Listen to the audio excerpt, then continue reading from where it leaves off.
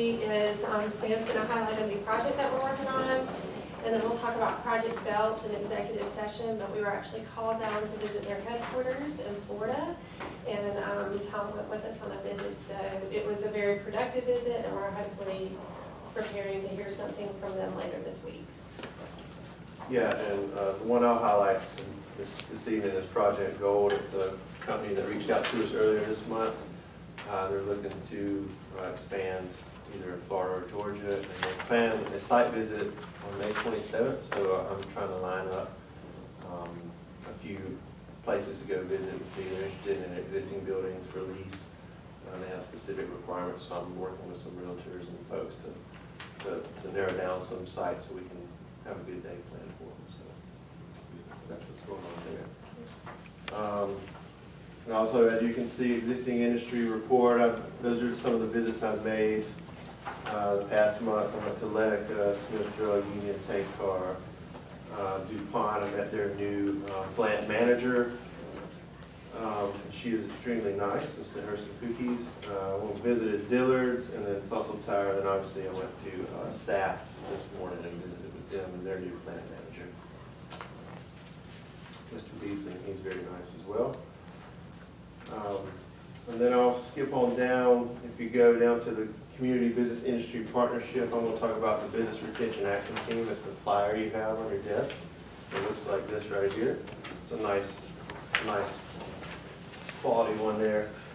This is something that, and I want to thank Megan for getting this together, and she's kind of the brainchild behind this, but this is something we're kind of putting together for our industries as a tool that they can use to reach out and have information and contact information for whatever specific needs they may have.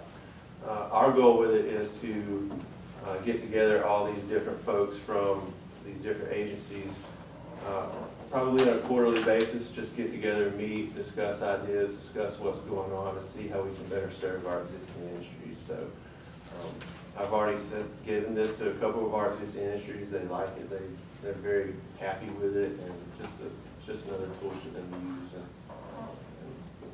And so what I would add to that is one of the things that Megan mentioned in Salesforce that you're going to see a report on later as we use that tool more is referrals or assist.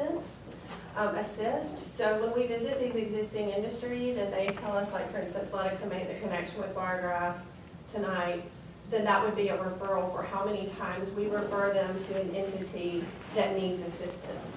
So one of the ways that you measure an existing industry program not only is by capital investment and job growth, but also how many times you assisted that existing industry with finding a resource to help them get better. So that'll also be a report that you'll start seeing later. And it'll come from us. Stan, I've got one comment. On the back of this directory, the SBDC, does it not have a new name now? No, it's the University of Georgia SBDC at Valdosta. Okay. I thought that there was some name change regarding that. I don't believe so. I'll ask Lynn. Okay. I need to go see her and tell her about this. And we work closely together. Okay. I just remember something. I'll double check about that. Okay. Project report? That's it. All right, so moving on to